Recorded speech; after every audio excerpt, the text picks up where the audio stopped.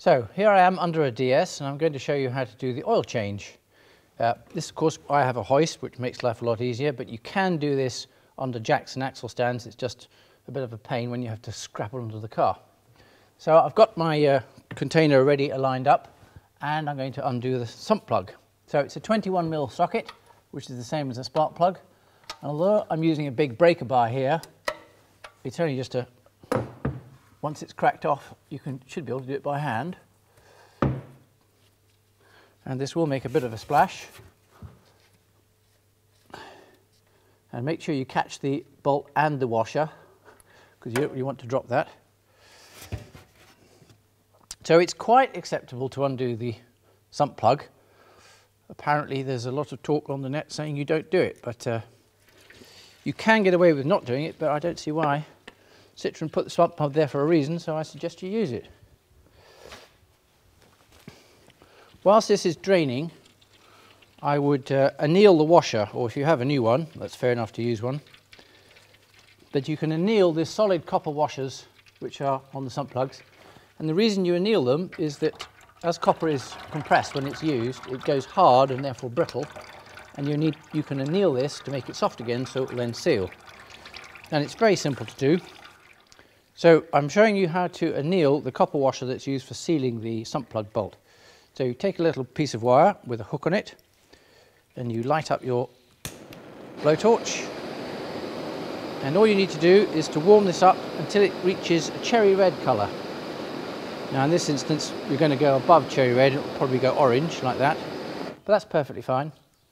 And you don't have to quench it, i.e. get it cool immediately. You can let it cool down, but it'll still be annealed, but it's obviously much quicker just to put it in water, or in my case oil, and then you can use it immediately. So I'll just go and do that. When you've got the sump plug off, you'll find that it's hollow and crud from the engine will collect in there, so you need to clean it out. You can clean it out either in a wash tank or with petrol or whatever, but it's good practice just to clean it right out. So whilst the oil is nearly dripped out and I have my annealed washer, doesn't matter if you've still got a couple of drips left because I'm going to take the oil filter cover off, but the majority of the oil is now out of the sump. So screw that up by hand, and then when you're coming to tighten it, it doesn't need to be super tight, but you do need to crush the washer slightly. So that is now nipped up there, and with my breaker bar, which is far too big for the job but makes it easy, that is sufficient. Now I know I've done that by feel because I've been doing it for a while. I couldn't tell you what torque it is, but it's not particularly high, and there probably is a specification. Right, now I'm just going to drain this oil into my waste tank, and then I'll come back and take the filter out.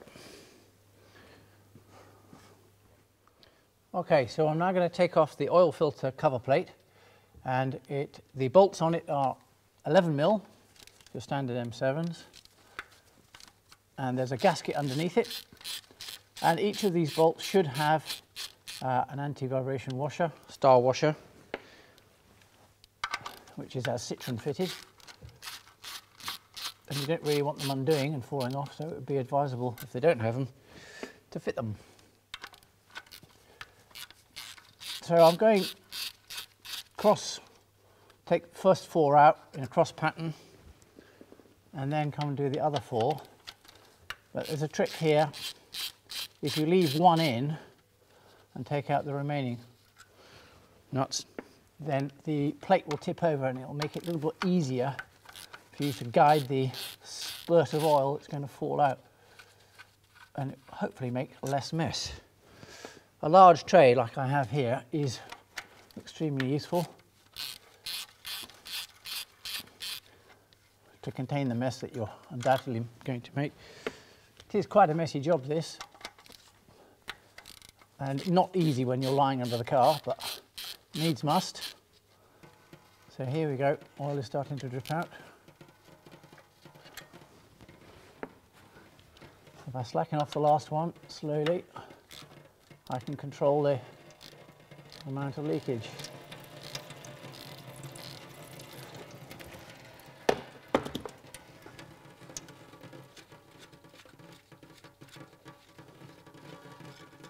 There we go, it's the last bolt out. Now the main bolt in the centre of the oil filter is 12mm.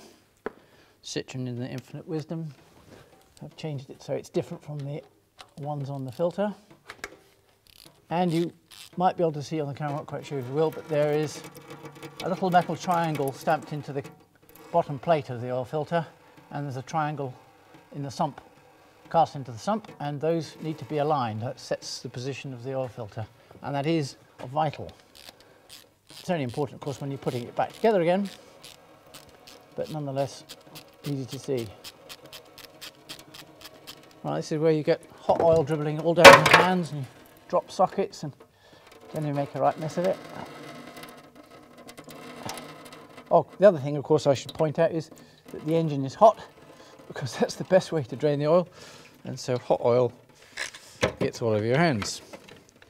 Right, while we let that drip, I'll now take the filter assembly over to the wash tank and dismantle it, and I'll show you the correct sequence.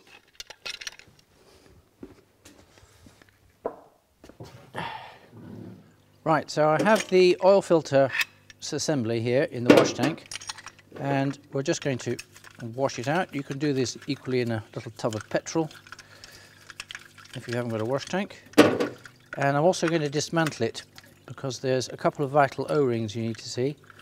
So this cup here, which I'll give a clean to first, needs to disassemble this. It's not quite threaded, but you can just best get it off just by trying to unscrew it off the screw thread. That goes down first. The next is you have an O-ring, and this should be soft and flexible like a normal O-ring. If it's hard and you have to break it off with a pair of pliers, you need a new one. Then there's a washer and a spring, and you have the first cup where the oil filter sits. Again, I'm just washing it as I'm going along. Then you can take out the central bolt, which has a copper washer at the bottom, and the pliers I have in my hand, you need to remove the gauze from the base plate, and gently prising your paint stirrer in between the gauze and the plate, you can then take it apart. In here you will find, well, any crud that's in the oil should catch on this gauze filter first before it goes through the filter, so the main filter, that's why this is here. So this one is quite clear and nice, that's fine, but the other important thing is it has an O-ring out the outside. Now again, this O-ring has to be nice and flexible, like a proper O-ring. I think I replaced this one on this car last year, so it's perfectly serviceable. But when they go hard, which they do, and they can come off as in bits, that is not good because it's a vital part that seals. Clean the rest of the parts. Make sure there's no horrible bits of grit anywhere, which you don't really want. That's all clean enough, and then it's just reassembly, which in the best traditions is the reverse of the disassembly process, or something like that. So, put the O-ring on the gauze, put that fitted into the lower cover. You can slip the bolt through.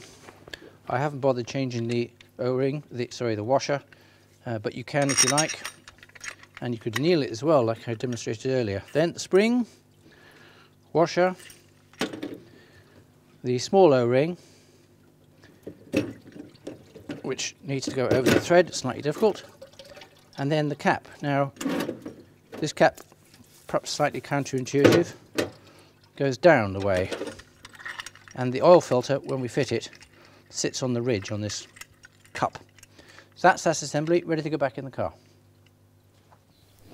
So here we have a filter that I've just taken out of the car, and I'm just going to point out that sometimes the rubber sealing ring, which is fitted on both sides of the filter, can become displaced. It's only lightly glued onto the metal, and the trouble there is that it can stick up in the engine, and if you then come and fit another filter straight onto it underneath, you can get a problem where the washer itself can get sucked into the oil intake and block the system. So not a good idea, so make sure that the rubber is out. So you just want to have a quick look up into the chamber when you come to fit the new oil filter. But of course it's easier to fit the filter to the assembly and then offer the whole thing up as a unit. Remembering that you are going to be aligning these triangles. You'll find that once it's roughly in place, if you try and turn it, it should be limited. I'll try tightening the bolt first, perhaps that's a good idea. It's almost like I've done this before. So you can do that up finger tight, and when the triangles are aligned, you'll find that the casing will only turn through a small angle because it's got 2 feet on it. You'll note that the triangles, they don't point together, they point in the same direction towards the centre of the bolt, and that shows the orientation is correct. Then it's a question of just tightening up the bolt, and again you can ensure that it's seated correctly, and you want to tighten it all the way.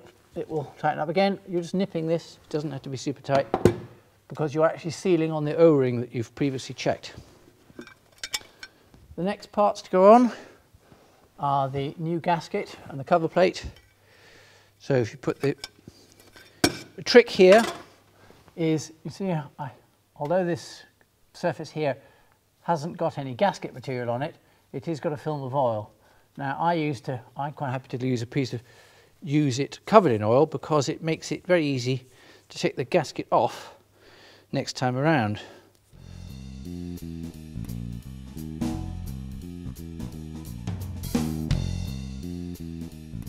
So I'm just putting a film of oil, used engine oil, on the new gasket, placing it onto the cover plate, and then with one bolt through the hole, you can then fit the whole thing into place.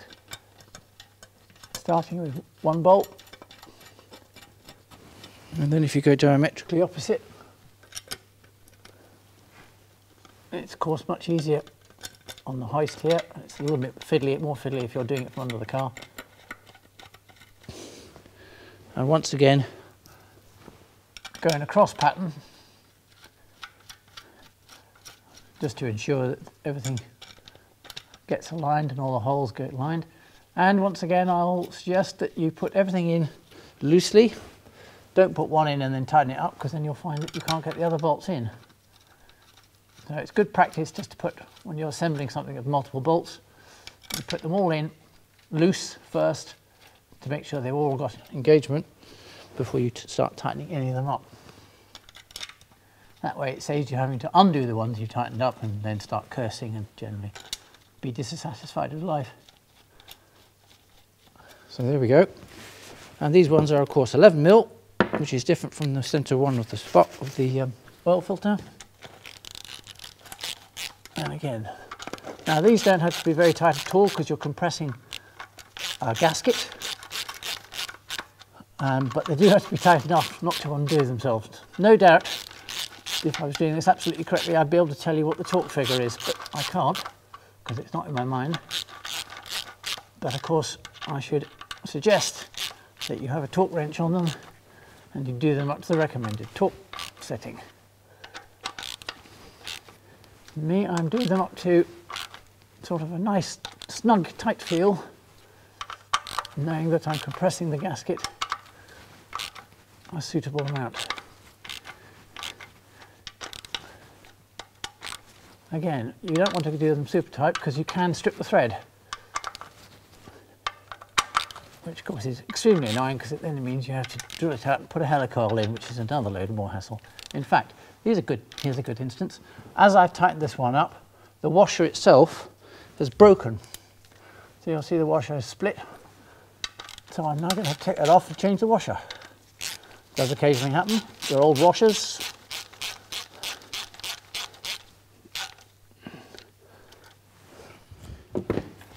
Here we go. New washout.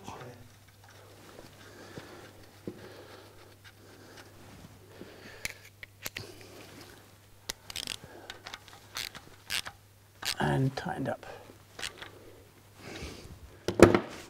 Finally, a bit of a clean would be quite nice.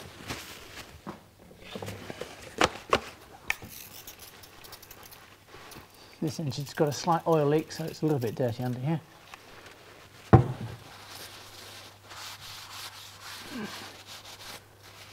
And of course, it would be a good idea not to forget to put some oil in the engine before you try and start it, which is now what we'll do.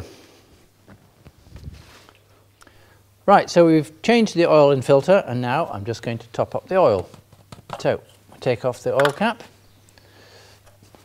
and it's best if you use a funnel. The book does says it will take 5 litres once you've changed the filter. Now the oil we're going to pour in here, the engine was designed to take 2050, and that is the oil which you can use if you get it, but you can also use modern equivalent.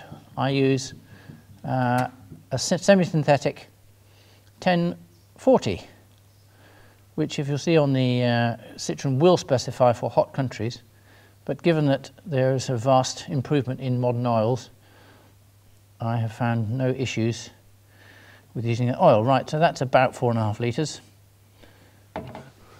Once it's drained into the sump, we then have to start or run the car, or even just crank it over until the oil pressure light goes out to ensure that we have oil in the system before we recheck the level.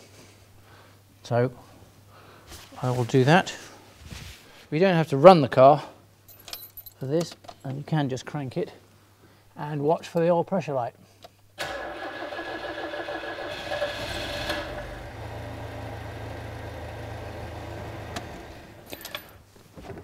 Oil pressure light has gone out, and now we'll wait a couple of minutes while the oil drains down and then check the oil on the dipstick.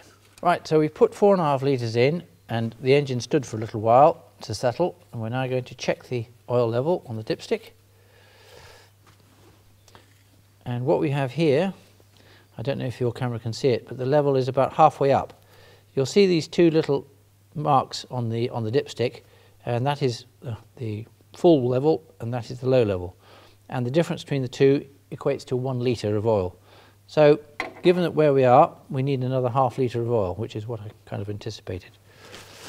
So we'll wipe that and put the dipstick back in and add another half litre of oil.